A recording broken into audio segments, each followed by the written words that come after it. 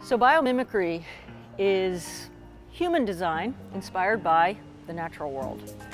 So I'll show you how a biomimic would see this tree. These are solar cells that actually turn to face the sun as the day goes by. They're also heat radiators. They're plumbing, because if you look at each of these leaves, there's veins. They're a distribution network that is so much more efficient than our distribution network. One thing you'll see about these branches is that they don't have any right angles. They literally branch in Ys, which is a much more efficient way to distribute, in this case, water coming up from the roots, sugars going back to the tree. So once you're a biomimic, you begin to say, well, I want functionality. I want to be able to distribute fluids to every part of my city. I want to have traffic being able to flow easily to every part of my city.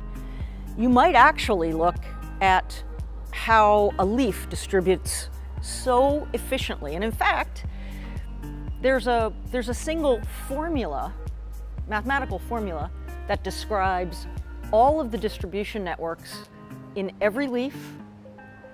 It's the same, it's called Murray's Law. It's the same distribution network formula for your lungs, for your blood vessels, and for roots.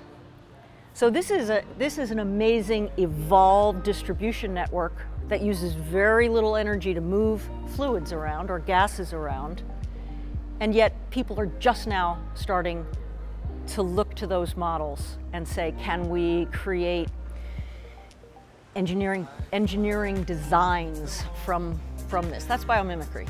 It also happens on a larger level when we mimic ecosystems. So an ecosystem that this tree would be part of is doing all sorts of gifts for us.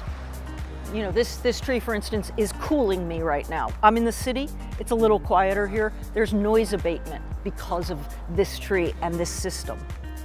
So what we're trying to do now is say, can you do the same thing in your built world?